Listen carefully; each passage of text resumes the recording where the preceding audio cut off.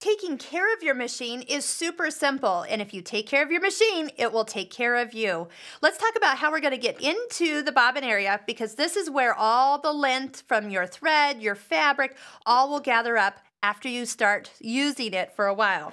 So first off, I'm going to have you take your scissors. We're going to go up to the spool of thread, clip the thread down or up at the top, and pull the thread out the needle this way. Do you know why? Because if you go the other way, all the lint that's gathered down here at your needle, it's going to go right up your sewing machine and into areas you don't really want it gathering up. So if you get in the habit of releasing the thread and pulling it out your needle, it will help keep your machine cleaner longer. So we're going to go ahead and take out our bobbin. And go ahead and take your needle out. That's more just so you don't stab yourself while you're in here cleaning here. The machine manual will tell you to turn the machine off. I'm going to leave it on because I like to actually see what I'm doing. Just don't step on your foot control. We're going to take the foot off. That will just slide towards us. Next, we need to take our screwdriver. You kind of slide it straight up into the housing, kind of where the light is. That will help get it going. And then just go ahead and loosen that all the way up. Once it's pretty loose, I'll just use my fingers to kind of spin it the last little bit here. And we'll take the plate off. It's under here that will show if you were working, say, on green fleece, it will be completely green in here.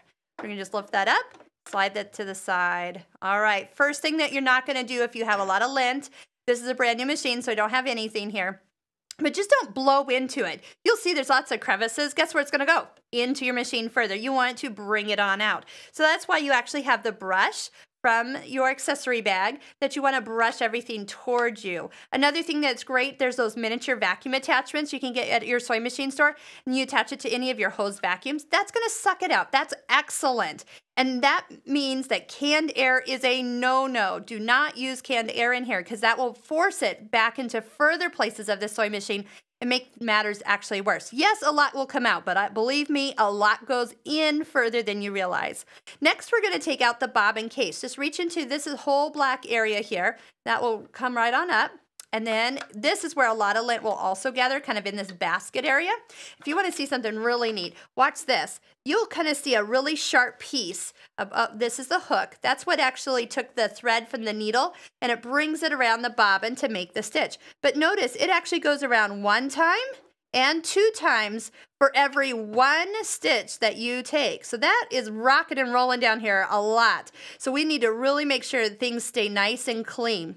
Now, right down the middle is a little bit of a wick. Now, in your manual, it does not talk about you oiling the machine. It just talks about you cleaning the machine. But you talk to any mechanic, and they will tell you a little drop of oil down the middle of that. You'll actually have a little wick down there. Put some oil in that place, and it will draw it to where it needs to go. And so that is actually back to this bobbin case. Do you see this really large hole down in the middle? There's 2 holes, but one's larger. That sits directly over that wick that I just added oil to. So you have no excuse whatsoever to adding a little oil to your machine when you think about it. You know, I usually find myself cleaning the machine and giving a little drop of oil when I start to, well, when I break a thread. When I break a thread, I'm sewing along, it breaks. You've all been there. It will usually just change the needle first. Change the needle, away you go. Then you don't have to stop what you're doing. But towards the end of that project, you need to probably get in here and clean the lint out. So it can be one of 2 things. The needle's the easiest to change. So that's why I do that first. But cleaning your machine on a regular basis, we're talking every 3 to 5 bobbins. Now, if you're thinking about how much sewing you do with 3 to 5 bobbins, you're going to realize that is a lot. So definitely find yourself in here more often than you probably have on your previous machines. Now, to put this all back together, it is key you get 2 places lined up. First off, these kind of pointy ends, they go kind of towards the needle. Now, once this is in there correctly, I'm going to point to 2 things to look for. Number 1, there's an arrow on this silver part, and there's an arrow on the black part of the bobbin case. Those need to point to each other. When those are lined up, you're probably also going to see the second part that needs to line up.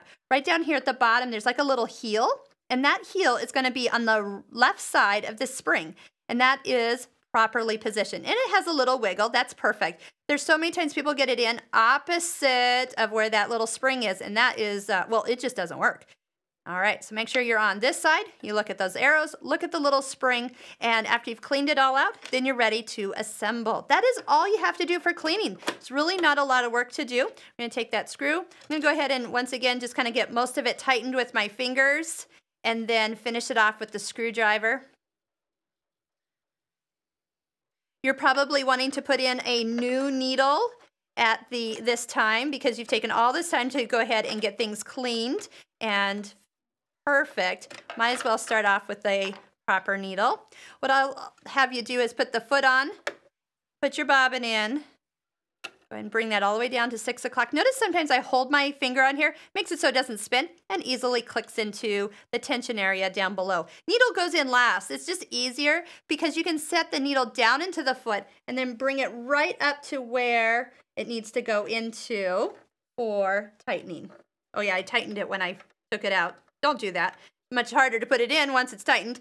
Loosen it, tighten it, make sure it goes all the way to the highest position. When I rethread, I'm going to use that needle threader and make sure that because the needle threader will work, that I've got that needle high enough into the machine. So rethread, bring your bobbin thread up, sew on it. Sometimes what you want to do is just make sure there's no extra oil or anything on your threads. So on a white piece of fabric, you don't want to have anything left over from cleaning it kind of pop up into that seam. So test it out, run it for a few stitches on some scrap fabric, and you'll be ready to go. And your machine is going to love you. Let's talk how often you need to have a sewing machine repairman kind of go through it. We say once a year. So in a year, take it in, have it clean from top to bottom, and then have it as a habit. So if you've got your sewing machine for a special occasion, you know when it's your machine's anniversary to go get its full spa treatment, and it will love you forever. So take care of this every 3 to 5 bobbins once a year with your technician.